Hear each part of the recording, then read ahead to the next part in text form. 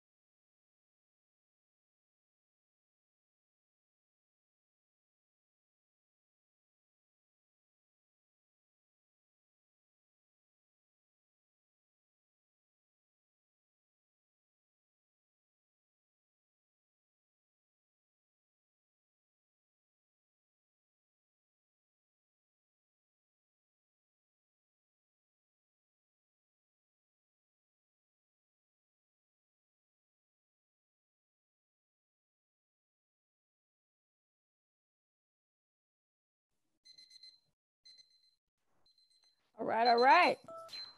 Okay.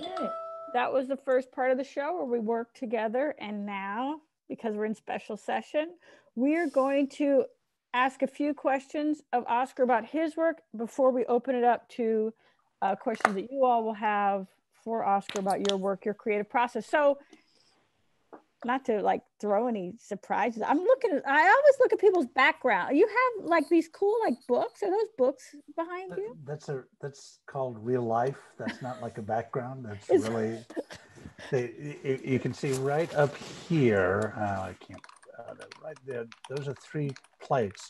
That's a Dresden china plate of Brecht, a Dresden china plate of the storming of the Winter Palace in the October Revolution, and not a Dresden china plate of Prince. And that pretty much Prince, like Prince. Because like Prince Rogers Nelson. Because you guys are in the same. We went to high school together. They went to high school together. Look at you. He was the talented one. I was the other one. You were the wonderful one who blows the world apart in beautiful ways. Yeah. So we got some questions. No. Yeah. Well, yeah. But you were the tall one. That's right. Yes, I was always taller than him.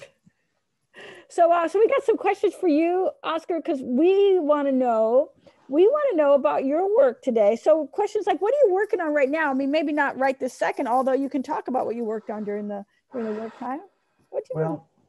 The big thing that's happened, and forgive me for anyway, it's just happened. 4 weeks ago, I would have told you, I would have made a very beautiful speech, very much like Joe Hodge did from the Guthrie, if you look that up on the line, about how we're not going to turn into a television studio, that we're not doing digital content, that basically we're about live performance and we're just going to wait till we come back. And then I stopped thinking that, and I was wrong. And I stopped thinking it because of the way my mind always changes from the experience of putting on a play. And we put on Richard Nelson's What Do We Need to Talk About 2 weeks ago, last Wednesday. So it's been 2.5 weeks. And during the hour that we were watching it live, 5,000 people from 17 countries and 40 states were watching with us. In the 3 days after that, we got over 50,000 views, and we just put it back up, and it's still, and it satisfied sort of 2 different things. One is that I thought it was a terrific work of art in and of itself, and 2, it demonstrated there was clearly an appetite for it. So now I've changed my mind completely, and what I'm working on, which is also the reason I'm nagging you, Suzan-Lori, but I won't do that in front of everybody, is trying to produce a digital season this summer. And, we're working with WNYC, the public radio. We're working with WNET, public television. We're working with the public library. And we've sort of formed this loose group called the Public Consortium. And what we're trying to do is, we can't replace the experience of Shakespeare in the Park, but we're doing what we call Shakespeare Everywhere, and trying to take the shows that we were going to do in the park and try to figure out how to transmit them and some of the experience of them digitally. Now, it won't be the same. I know that. And, it also might not work. Then there's a couple of other shows that we're doing downtown. I say downtown, we're doing them all digitally, so they're not downtown, but, that I think of as part of the downtown season. And, it's now what I would say is it feels like it's my job to continue pursuing the mission of the public within the confines we currently find ourselves in. It's not my job to sit back and wait till the world is ready for us. It's my job to, by any means necessary, keep the mission going forward. And that has improved my mood so dramatically, because instead of these endless Zoom meetings about cutting budgets and what are we going to do about the staff, and all of these things, which are all about retreat, I'm now spending most of my Zoom meetings, which is my working day, let's face it, trying to produce shows, trying to figure out how to get shows up, trying to figure out how to do shows. And that's just been great. It's been great for my spirit. And we've had one good show. We'll see if we can find other things. But just one more sentence. it'll be a long sentence and then I'll stop. The thing that I'm really excited about is by focusing on just how do we do this right now? How do we get this done under these circumstances? I am sure that we're coming up with discoveries that are going to inform our practice forever, even after we're out of this session. And that's the only way I think we, and by we I mean all of us on this call, the only way we actually know how to change things is just do our work. And when we do our work under different circumstances, we find out stuff that's different. We learn stuff that's different, but it's not a theoretical business. It's a business about making work. I love it. It's not a theoretical business. It's a business about making work, taking the circumstances into account and allowing that to inform our work. It's thrilling what you've got the public theater doing these days. So a question about, like, you wear many hats, artistic director, dramaturg, teacher, and a director. So how are your practices in each of these roles similar, and how are they different? Do you have to like make major pivots when you put on your different hats, or how does it all work? I mean, that might be better answered by somebody looking at me than by me, but I tell you, it doesn't feel like I'm making major pivots. It feels like it's exactly what I just said, which is that in different circumstances with different people, different tools are required to do the same thing. And probably the best analogy that I could give you is about raising money, which I have to spend a lot of time doing. I spend a lot of time talking to people and asking them to give me their money or to give the public theater the money. And it was just hugely helpful about 25 years ago when I realized that I was doing the same thing when I was soliciting philanthropy as I do when I'm directing a play. That it's that you get a group of people sitting around a table, some of whom know each other well, some of whom have scarcely met. And it's my job to convince those people around the table that if they open their hearts and invest their resources in this thing we are working on, that good things will happen. And when we were doing White Noise, that's a group of actors that you have to convince to throw themselves into this really scary and upsetting material. And it's my job to create a room where they feel if they do that, they will be happier than if they didn't do it. They will be more fulfilled. They'll be more excited than if they did. I'm doing the same when I'm raising money. I'm gathering people of wealth around and saying, if you invest your money in this institution, in this project, in this play, whatever it is, you will be happier. And you will be happier because you will be part of something that matters. And we actually, we have studies that prove this stuff, psychological studies. People who give away money are happier than people who don't. Giving gifts is the most joy-producing thing that a human being can do. And so I'm not doing two completely different things when I'm directing a play. And when I am, and you obviously have seen almost every side of me, SLP, but a lot of what I feel like I'm just trying to do is convince people that this common enterprise that we're engaged in is worth it, is worth their investment. And so I feel like what I'm doing is, I'm trying to convince people of my taste. I'm trying to convince people that I love this play and you should too. I love this theater's mission and you should too. Not because you should do it because I like it, but the trust I'm trying to get is that they trust that I'm not asking them to throw their money away. I'm not asking them to throw away their emotional resources. I'm asking them to invest in something that's worth it. And the only way for me to do that is to believe it. And so that's what I mean. What's a little different, a dramaturgy is a little different because, and you've experienced this, is that my job when I'm working with a writer, I feel like, is to understand the play better than anybody else except the writer. The writer always understands it better than me.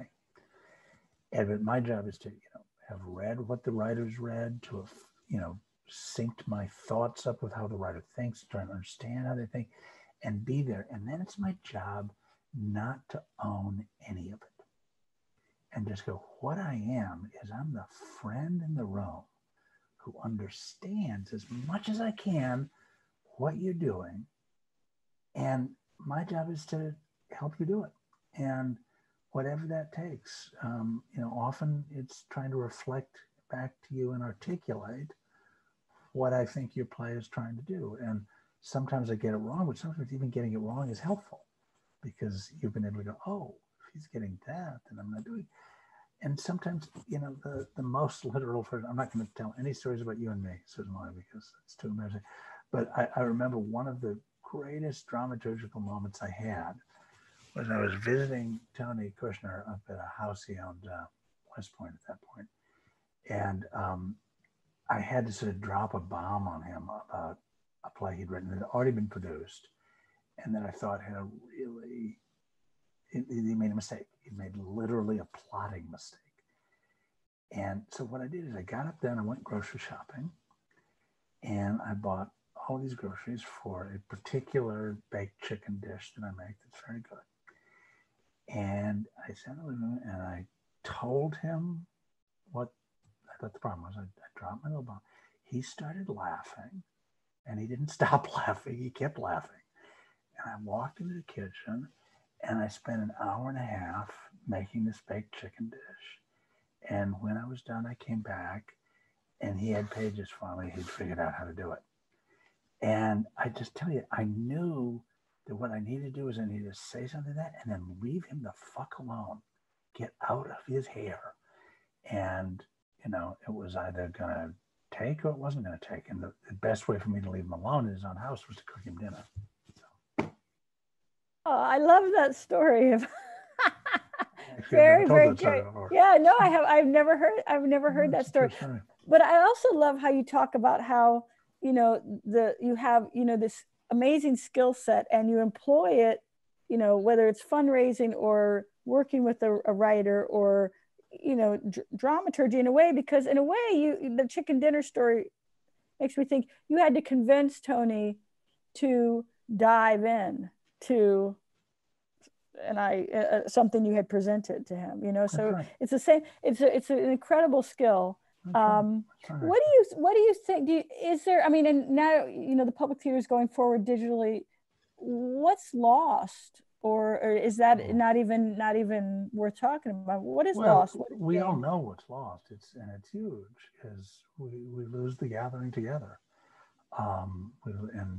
that gathering together for celebration and for discomfort is one of the most important things we do. I mean, what I loved, the performances of White Noise are some of my favorite performances of all time because everybody in the audience got uncomfortable. And every night you could see there were some people, usually it was only a few, some people just going, no. And, somebody walked out almost every night and it was at different spots, but you could, from where they walked out, you go, oh, I know why that person went. Oh, I know that, but everybody who remained, their discomfort became part of the show, became part of it. And, we obviously do other shows that are more just purely celebratory, blah, blah, blah. But that event thing of what happens when we all gather in the same room, that's why we love the theater. That's why we fell in love with it when we were kids, is, and why do it? And we don't have that now. Certainly not in the same way. But it's not my job to focus on what we don't have. If I was retired, maybe I could sit back and write laments and eulogies, but I've still got a job. And my job is to do the work as best I can in the situations that I find myself in. And this is the one. And so, look, when we did Richard's show 2 weeks ago, it's the first time that people in 17 countries didn't see a film of our work, saw the work exactly like people in New York were seeing it. That I hadn't even thought of that when we first did it. And I went, oh shit, that's really actually something, an opportunity out of this crisis. And so anyway, I try not to spend a lot of time thinking about what we have lost because it's so clear. Right. And certainly I'm with you on that page. And certainly one of the beautiful things about this is that we are doing Watch Me Work, and I'm seeing folks who never had the time in their schedules, you know, to come to the lobby of the public theater and join us that way. So it's a great gift.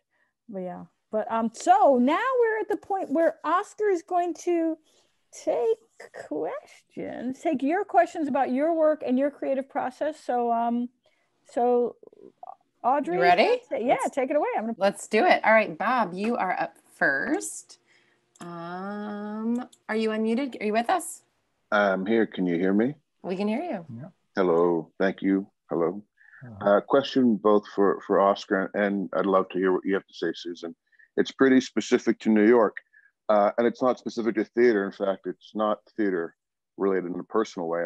So I was sort of working on a TV show, an idea, something I've been working on, characters. It takes place in Brooklyn, you know, and I'm just trying to kind of wrap my head around how to continue writing it in this moment when the future and the way people perceive the world, and it just feels so, not even like I'm looking for an excuse, but sort of disingenuous to try and wrap my head around it, but not acknowledge that things on a social level like are going to be so different, even if every conversation, I can't conceive of it. And I'm wondering how you would both think about creating something, be it theater, be it television, be it silly, be it macabre, whatever, about the world that we still are so kind of clueless about, but wanting to keep working on a project that, you know, is about New York and is even about New York during and after this. SLP, do you want to start? You're the writer. And you want me to go? Well, listen, Bob, first of all, I can't be that helpful because I don't have to do what you have to do. I don't have to sit down and look at a blank sheet of paper and make this shit up. And I'm in awe of that. So the first thing I want to say is take anything I say with a big grain of salt because I can't do what you do. But the second thing I'd say is this life hasn't stopped. This is your life. You're in it. This is our life. This is New York City's life. And I think that in some way we can't, and it's not going to stay this way. It's going to change. It'll be different in a month. It'll be very different in 3 months. It'll be very different in 2 years. But I don't think, you know, that we can't try to write for a world that we imagine that's going to be happening unless the imagination is part of the act. We can't write for a world that's in the past unless it's supposed to be a historical drama and you're trying to write it. You have to write influenced by everything, what's happening right now, what's happening. And I'm not sure, you know, this is a really big deal for us. I don't think this is going to be a really big deal in the history of humankind. I think that humankind has been through a lot of plagues that are a lot worse than this one. Shakespeare's theaters shut 4 times in his career for the season because of the plague in London. Everybody who could got the fuck out of London. When we talk about Shakespeare's plays, we don't talk about the plague. That wasn't the important thing about them. The important thing about him was that his people were alive, the conflicts were real, the way he expressed it was beautiful and deep. So I'm just, you know, part of me is just saying, don't overweight, or overthink what's exactly happening right now. You're not writing probably for this second. And yeah, I totally agree with Oskar. Bob, you know what I'm going to say. I'm going to say, well, write your play, Bob. Write your play, you know, because I always wonder when somebody says, you know, something happened and it's causing me to stutter in the writing process. I'm like, maybe it's what you're talking about and maybe it's something else. You know what I mean? Maybe those voices are just getting in your head and causing you to pause. So keep taking the world in and keep writing. And me too, even though I am a writer, I don't have to write. I'm not writing your work. So more power to you, man. And keep showing up here because we can keep cheering you on and maybe our answers will be smarter or better or longer next time. Thank you. Thanks, Bob. All right. Up next, we've got Devin. Ooh. Devin, you're unmuted. Go for it. Hey, Devin. Hi, Oskar. I'm in Los Angeles, and I just have to say, for me, and I guess I've said this before, is that this is a silver lining of a dreadful situation of the pandemic. I was, this morning I was on Facebook for a minute, and there was Elizabeth Marvel giving an acting class in Shakespeare. And I thought, wow, I'm sequestered, but there's Elizabeth Marvel on my screen, and there's Dr. Parks, as I call her, the writing doctor. And then today I'm going to get to see Oskar. So it's just like, it's just amazing what these opportunities, as you referred to, and these opportunities in terms of a transformation in theater. So I guess my question is, I mean, I was sort of going to ask what Bob asked, but you've already addressed that. But I love what you were saying about being a dramaturg and how you're the best friend to the playwright in the room with all the knowledge that the playwright has. So I guess what I want to ask is, okay, this is a strange question. So like, how is a dramaturg born? I mean, it's such an unnatural profession, actually, when you think about it. Like, how does someone, Completely. you know, like the brain, like, what is that? It is, I actually don't think I was born to be a dramaturg. My mother wouldn't have known what the word meant. I think that's why she gave birth to me. But Janet Malcolm called being a psychoanalyst the impossible profession. She wrote a book about psychoanalysis called that. And I think it's actually similar, because the reason she said psychoanalysis was impossible is that essentially you had to be totally present with another person without letting your own stuff interfere with how you're seeing, relating them, and reflecting back. You had to be somehow both a completely, and you couldn't be a nebbish, you couldn't be nothing. You had to be smart and full and present, and yet you had to not let your stuff get in between your client and your client's, your ability to recognize. And she said, I think quite right, this is an impossible thing to do. One of the things I've said is that dramaturgy is not something that should be a profession. It's something that can be a practice. But when I do it right, there is a kind of giving up of myself that is not a human thing to do. It's not a human thing to do all the time. It doesn't satisfy everything about being. So every dramaturg in the old days, when new play dramaturgs in America were getting started in the 80s, I literally could point to every dramaturg I knew and went, either they're useless because they don't have enough of a self to actually help a writer, or they have serious boundary issues. and they fall in love with their writer, and they think they're the writer, and they, you know, and it literally, everybody was in one of those camps. I think we've gotten a little smarter, but one of the ways we've gotten smarter is that most dramaturgs do something else. And I do other things that are really about me, that are really where my personality is expressed.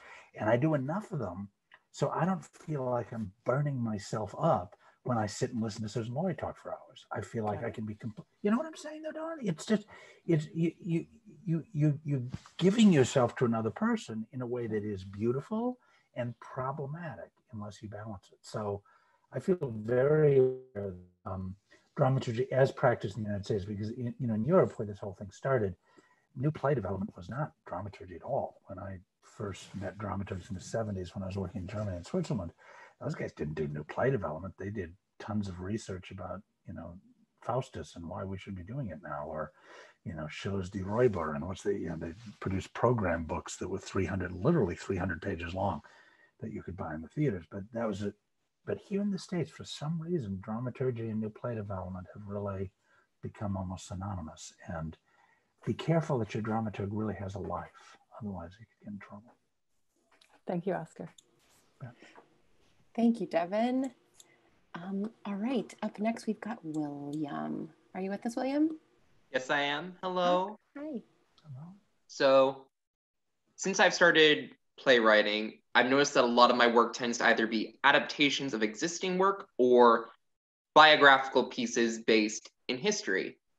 And one thing I've always struggled with is, one, when do you put down the research and begin writing? And also, when do you find the moments that it's okay to change either what's in the source material or in history, and what should remain hard fact? Susan, do you want me to take that? Yes, that's why you're here. Yay. First of all, it's always the moment to start writing. As soon as you have something to write, you should start writing. You should not, one of the worst things that can happen, I'm sure it's happened to you, it's happened to me, is you get stuck in feeling like if you just read one more book, then you'll be a writer. If I just can really memorize the Elizabethan world picture, then I can direct Shakespeare. And the fact is, you can write without any research. You get to write anytime you want. And what can you change and what can you make up? Anything at all. And by the way, Shakespeare, as near as we can tell, there are one or perhaps two original plots in all of Shakespeare's oeuvre. We can't find any antecedent from Midsummer Night's Dream, and there's one other one. Other than that, he stole his plots. His plots are not what made him great. It's what he did with the plots that made him great. So you don't get big points for originality. The only thing I'll say about changing and staying the same, I don't know if this is an exact analogy, but as a director, I feel like every time I've made a big mistake, it's because I was flexible where I shouldn't have been, or where I held fast to something that I shouldn't have. I made a classification mistake. And what I mean by that is that there's certain things that when I have ideas about shows, for example, there are certain things that are at the core of that idea, that are the central pillar of that idea. That's why I want to do the show. That's where it gets my heart going. That's where and I have at times, in the confusion of producing, been too flexible about that. Going, oh, well, the actor hates it, and they're, oh, right, maybe we could change it, maybe we could. And suddenly I find I've lost the show. And the way that as a director you lose the show is you walk into rehearsal and you don't know what you want to do because you don't know what show you're making anymore. It's the most horrible feeling. You can pretend to give notes to people, but you no longer have a sense of what you're trying to make, so they're fake. Or on the other hand, I've clung fast to something I was certain was important. It really, and then I realized at a certain point, I'm killing the show because I'm acting as if this is the heart of the show, and this is just a tactic. This doesn't, I worked the movie of Lincoln, you guys probably know, right? That Tony Kushner wrote. We worked for years on the script that made that movie about the election of 1864. And then at a certain point, Tony went, that's actually not the story. The story is the passing of the amendment. The story isn't the election. Years of work, thousands of pages flushed down the toilet, but not really, because all of that turned out to be necessary for what he wrote. But, he changed his mind, and it's one of the things that a great writer can do. Suzan-Lori, when you came in to me talking about the end of Father Comes Home, that's another story to tell about the greatest dramaturgy he ever did. Suzan-Lori was in the middle of a rehearsal with Joe Bonney of Father Comes Home, play that we'd worked on for years. And she came and she said, I have to change the ending. I have to change the ending. I was fucking brilliant, guys. I sat there, I nodded my head for 15 minutes as she talked to me. And when she was done, I said, that sounds right. And she went off and changed it. What's brilliant? So I was the brilliant one, right? It was, a great writer has the courage to change stuff that they thought was absolutely immutable, because they can recognize when, oh no, that thing I thought was central, Homer dying, actually it's the worst thing that's actually stopping the play. It's not liberating it.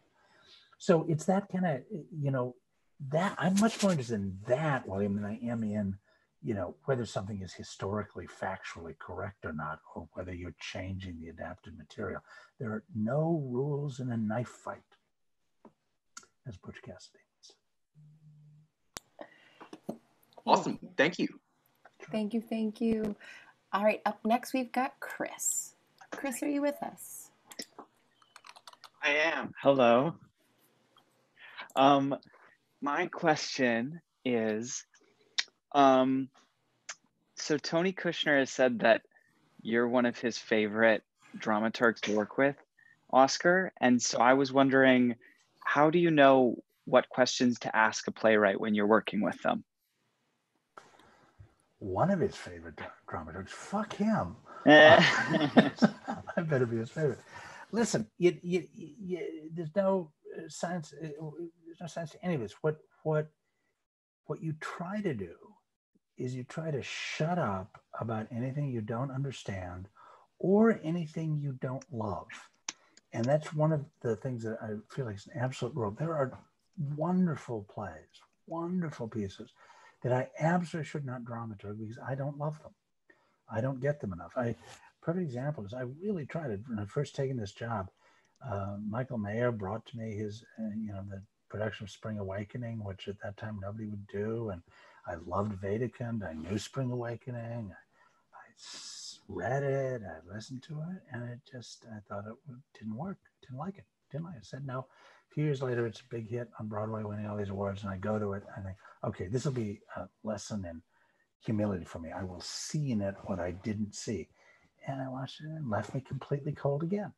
What it meant was I was not the guy to work on that. I didn't love it. It made no sense. I didn't understand why if they could sing those songs, they were sexually repressed, because those songs were not sexually repressed. It didn't make any sense to me. But that was just me. And all it means is you don't work on something unless you love it and unless you have a feel for the writer. And then if you do, you just have to read as deeply as you can, your own responses or your guide, and you ask the questions that you actually have. You don't make them up. Although one thing I will say that Rena Groff once paid me a huge compliment. She, there was one point where I gave her a note on a play and she looked at me and she said, "How long have you been thinking that note?" I said, "Well, and she said, "No, really, when did you first think that?" I said, "About a year ago." And she said, "You just did I could not have heard that note until now." So that's the other thing you got to do. You got to be so empathic with the writer. So you have to care about them more than you care about yourself for those moments. And you don't give them stuff they can't use. Amlin Gray, very early in my career, I'm sorry, I'm rambling, but very early in my career, I was working with a wonderful writer named Amlin Gray. And we were working on this adaptation of Uberwa in the 1980s. And, we thought it was great political comedy. It was great. And then we were slaving over one problem. And then at about midnight, I went, "Oh, Amlin, I know how to solve this. I got it. And I outlined this really smart idea for how to solve the problem. And Amlin just looked at me kind of gimlet-eyed and said, "Yeah, Oskar, that's a great idea. The problem is it stinks of you." What he meant was, that old myth, but that may be true, but you pick up a baby bird and you put it in its nest and its mother will reject it because of the human smell. Amlin knew if he put that idea in his play, every time he tried to write, there would be Oscar's idea sitting there and he couldn't write it. So you got to make sure that, you got to be sure that you're in sync with what the writer is trying to do and when they're trying to do it. Is there also that you give a lot of great ideas, but is it somehow that you don't put your smell on it? How do you do that? Yeah, you somehow, so the ones that you can actually, like you had a notion for Tony, you've had plenty of ideas for me, and you've managed to convey them in a way that where they don't smell like. I don't know how you do that. But that's about not owning it, and that's about being totally clear in your mind you don't own it. Lynn Thompson was the dramaturg on Rent, and after Jonathan Larson died, she sued the estate for a piece of the royalties. And what she said was that Jonathan had made an agreement with her to give her part of the royalties, and then he died, and it wasn't written down, so she should get part of the royalties. And that's fine. And you have a verbal agreement with a dead guy. That's hard to litigate, but you can litigate that. But then she did something terrible. She tried to turn it into a class action suit for dramaturgs. And they subpoenaed me, went inside to testify in court. And I told them, if you have me testify, I'm going to destroy your case. Because I'm going to say that if you, by some weird chance, win this suit, you will destroy my profession. If writers have to worry when they're talking to me that I'm going to claim ownership over some of their piece, if they listen to me, Well, we know what we have. That's called Hollywood. That's called, you know what I mean? That is not what we do here. What we do in our little realm is we treasure the individuality of writers' voices. We treasure that no Suzan-Lori Parks play could ever have been improved by a committee. It can't, because that's not what you're after. You're after that individual voice. And you've got to believe that all the way through your body. And then it's easy, because then it's not your play. It's your play, Suzan-Lori. It's private. And be very careful of talking to people who don't get that about your work, because people have to get that, because Ron Linney used to say that the three fundamental human desires, the desire to eat, the desire to have sex, and the desire to rewrite somebody else's play. And you just, you know, it's true. That's out there in the world. You have to avoid those people. Well, it's just about 6 o'clock, you guys. Oh my goodness. You must promise us, Oskar, that you will come back and visit you know, again, because you are our first and special guest and our most special guest. I'm glad that I was the first, because I have to have been the best one so far. But I would just say to all of you, it's a real pleasure, Tony. I've loved Watch Me Work in its existence for 11 years. I'm very honored to get to participate. And Suzan-Lori knows I'll do whatever she tells me to do. So, you know, if she wants me to come back, I will come back. You better. Okay. God bless you, man. Have a great rest of your day. And Audrey, we have more special guests. Are they on the website? How do we? They are on the website for this week. Tomorrow we actually have Young Jean Lee joining us, and on Thursday we'll have Tim Blake Nelson. So, come on back. Come on So back. much for being the best guest. By Friday, you will always be the best and the first. It's something like Thomas the Train or something. The first and the best. It's first and the best. And just a reminder to sign up at 3 p.m. by 3 p.m. every single day on the website, and I'll send you a Zoom link between 3 p.m. and 4:30 p.m. Eastern. And that's it. Okay. We love you guys. Thank you so much. We love you. Thank you, Suzan-Lori. Thank you, Oscar. Thanks, Oskar. Thanks, Audrey. Bye. Thanks, everyone.